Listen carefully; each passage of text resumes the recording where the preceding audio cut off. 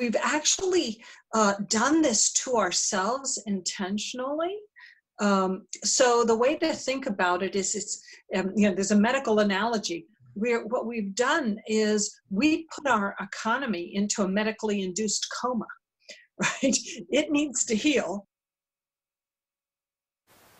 So, shutting down the economy to stop the spread of coronavirus, she says, is necessary. And we, of course, want to be able to open it back up when this pandemic is under control.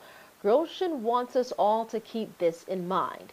83% of the increase in unemployment, they were people who are temporary layoffs, meaning when things calm down, their jobs should be waiting for them. But the silver lining is that a really high proportion of these unemployed people still have their ties to their employers, and their employers want to get back to work. So whereas the last during the financial crisis, the vast majority of the layoffs were permanent layoffs.